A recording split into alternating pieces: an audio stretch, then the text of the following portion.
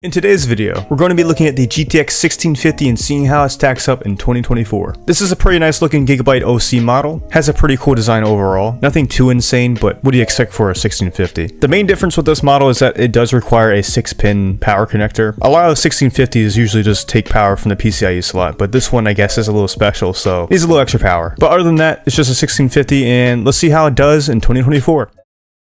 The first game we're trying out is Minecraft Java with Optifine. We're running at 1200 distance and 1440p, and we're getting about 400 to 660 FPS. I don't see why anyone would have any problems with Minecraft when any hardware within the past decade and a half. So really it's no surprise that this runs really good, and yeah, just an overall really solid experience. If you want a high refresh rate 1440p experience, there you go.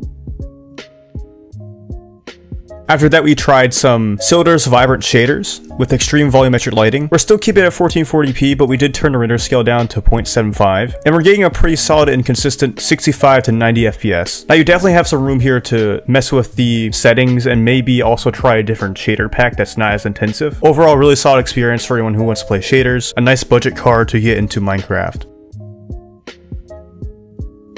Next up, we have yet another Minecraft game, and it's Minecraft Dungeons. We're playing with the fancy preset at 1440p, and we're getting 60 to 150 FPS. Really solid experience here, not much complaints at all. It's definitely an easier to run title, but it's still worth noting that you can play some games at 1440p with this card, which I understand isn't everyone's desire, but it's cool to see this card can do more than you would expect. Overall, very nice experience, no problems at all. Next up, we have CS2. We're running at the lowest settings in 1080p, and we're getting 170 to 250 FPS. This is a highly competitive experience. Really nice if you have a solid high refresh rate monitor, and if you have the CPU to back it up, you'll get plenty of frames in this game with this GPU. Very nice experience, and a very nice budget card to get into some eSports gaming. Next, we have Teardown at medium settings, 1080p, and we're getting 45 to 90 FPS depending on what's going on. Very good experience. It's a CPU bound game, so the GPU doesn't matter quite as much, but it also didn't feel like the GPU was hindering the experience at all, so good game to try out on this GPU. Next up, we have Resident Evil 4 Remake. We're playing at the prioritized performance preset with FSR2 on quality, 1080p, and we're getting 60 to 100 FPS depending on what's going on. Very playable experience, especially for a AAA game like this. Now, obviously, you have some room here to adjust the settings to get better graphics, but the settings I chose, very, very nice experience, very fluid, very smooth. Up next, we have some Hogwarts Legacy. We're playing at the medium preset 1080p with no FSR, and we're getting 35 to 80 FPS. Pretty good performance overall. The reason that the frame rate does fluctuate a bit is because when you're indoors, the frame rate definitely goes up a bit, but when you go outside, it dips down to that lower frame rate. A 40 FPS cap would probably smooth out the experience a bit for you, or you could try some FSR too. Overall, a good experience on this card, especially for a AAA game like this. Not too bad. Next up, we have Palworld. We're playing at the high preset 1080p, and we're getting 45 to 75 FPS. Overall, it was a very consistent experience. And just like Hogwarts Legacy, if you have a 40 FPS cap, you probably would see a very nice consistent frame time. Or if you prefer higher overall frame rates, you can just lower the preset as well. Overall, a great experience, and I don't really have any complaints here.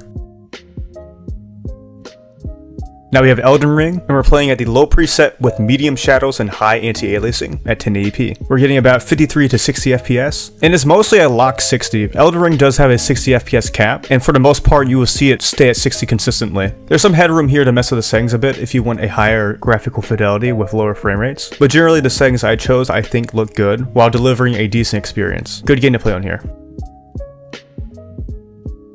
And finally, we have Apex Legends at the lowest settings, 1080p. We're getting about 100 to 200 FPS depending on what you're doing. It's a very competitive experience, and overall the 1650 is just a great competitive esports gaming GPU. There were minimal stutters, everything just kind of ran good without any hiccups, so good game to play on here. Definitely recommend esports on this GPU.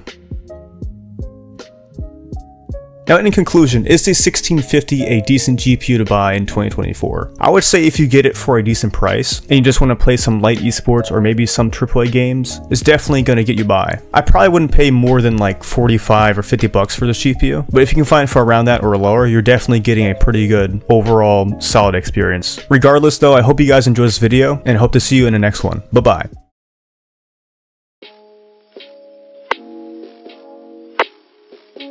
Thank you for watching.